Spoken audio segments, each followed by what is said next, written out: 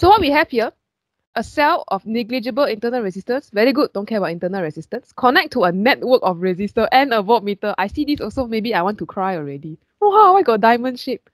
Okay. The reading of the voltmeter is 0.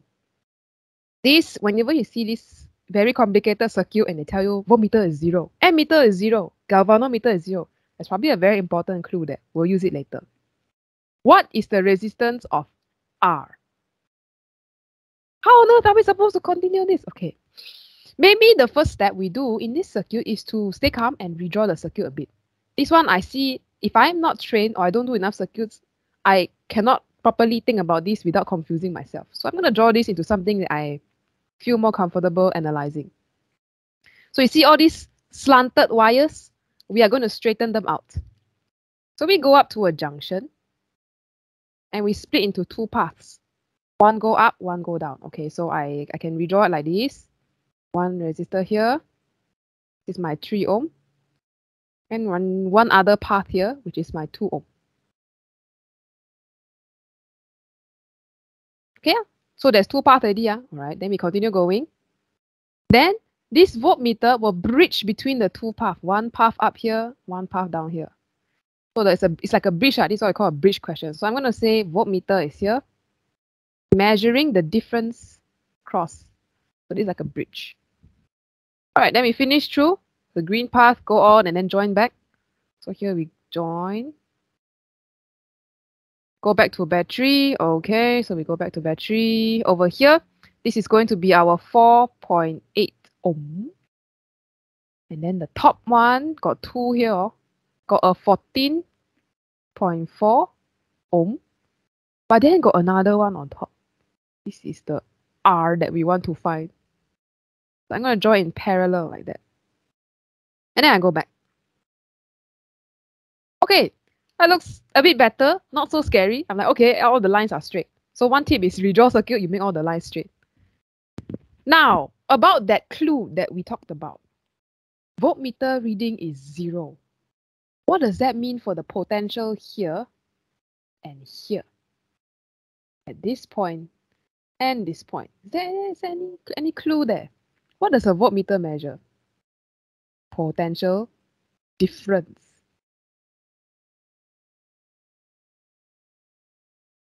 It means there is no difference. PD is 0. If this 0 means potential difference is 0, which means the V up here and the V down here is exactly the same. That means potential is the same. One example, you find it hard to bring what does it mean by potential the same, is something like this. Let's say my battery have 12 volts. So the potential coming out of the battery at this high point is still 12, 12, 12, 12, 12, 12, 12. Then, if I drop down a certain value, let's say I drop by 4 volts, drop. 12 drop by 4 become 8 volts. So this one is 8. So if I want this side to have the exact same potential, I also have to drop by 4 volts. Drop by 4, so 12 drop by 4 become 8. It's the same, right? 8 volt, 8 volts. So what your voltmeter will measure is the difference 0. That's what it means. So, but in real life, we don't have all these values. So let's rub it off and write equations to represent that. So those two pink color V is the same potential.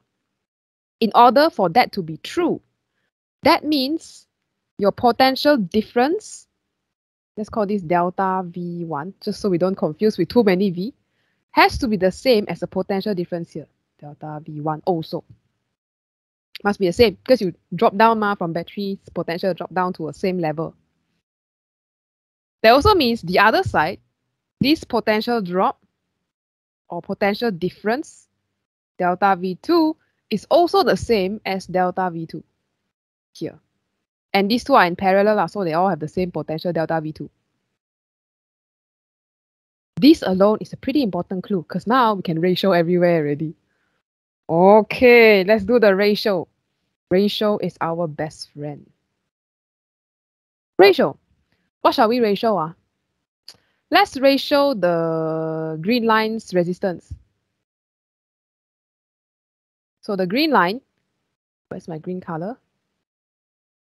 the resistance, we have 2 ohm over 4.8 ohm ratio to each other. That will be the exact same ratio as the potential difference V1 over V2. I mean, there's a delta, but I don't write the delta lah.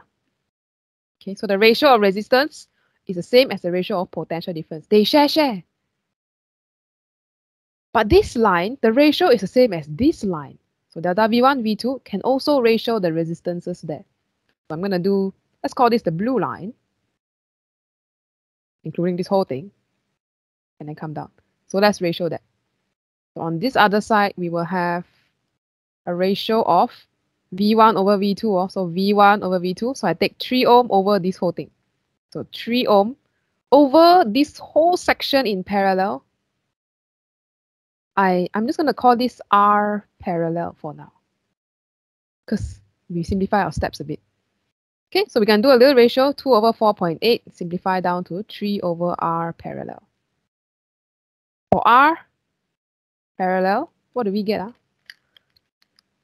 2 over 4.8, 3 divided by answer, 3.6. Did I do that correctly? Check and see.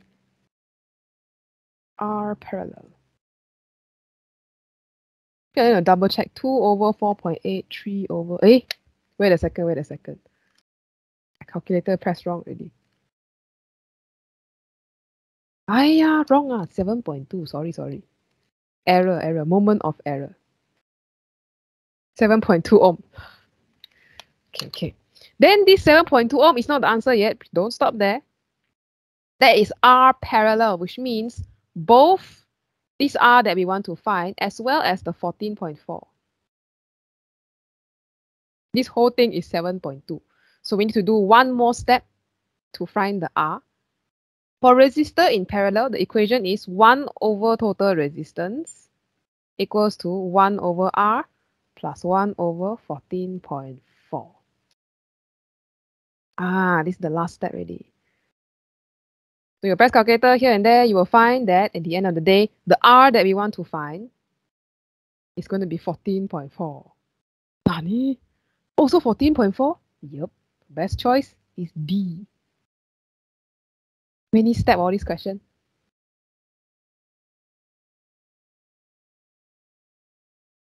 So generally this, I would say if you see something a bit scary like this, step 1 is you want to redraw until into something that looks familiar.